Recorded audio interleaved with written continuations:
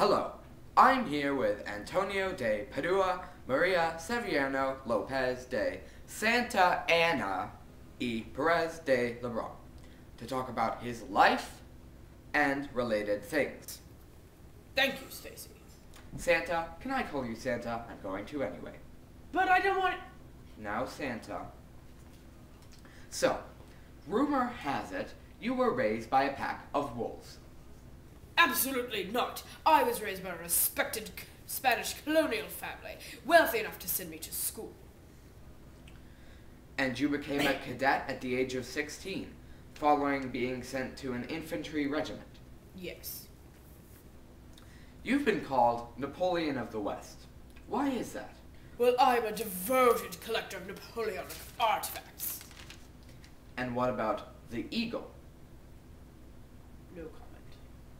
So, you've been president of Mexico 11 times. Well, not all at once, but... And during the Mexican-American War, you were hit in the leg by cannon fire, and you shattered your ankle, and it required to be amputated. And you buried it with full military honors, yes? Yes, that is in fact true. But my treasured cork leg was captured and kept by your filthy American troops during the Mexican-American War as well, and I want it back! Oh, you mean the leg kept in the Illinois National Guard Museum in Springfield? I want it back! Now, calm down, Santa. Okay.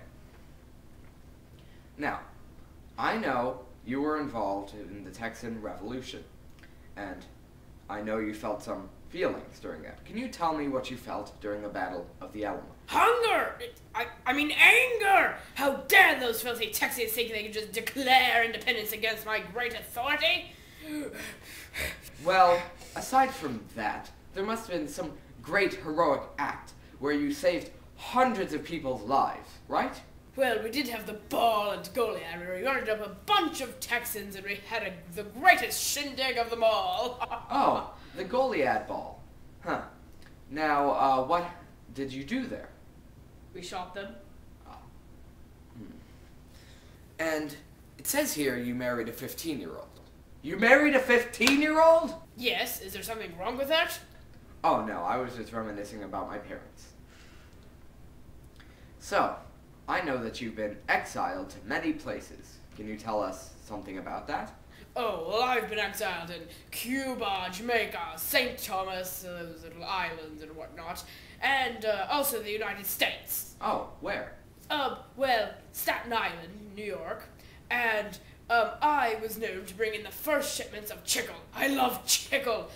Now, you may know chicle as the thing that we make chewing gum out of. That's why they're called chiclets, if you've ever had them. He tried to make tires, but that's another story.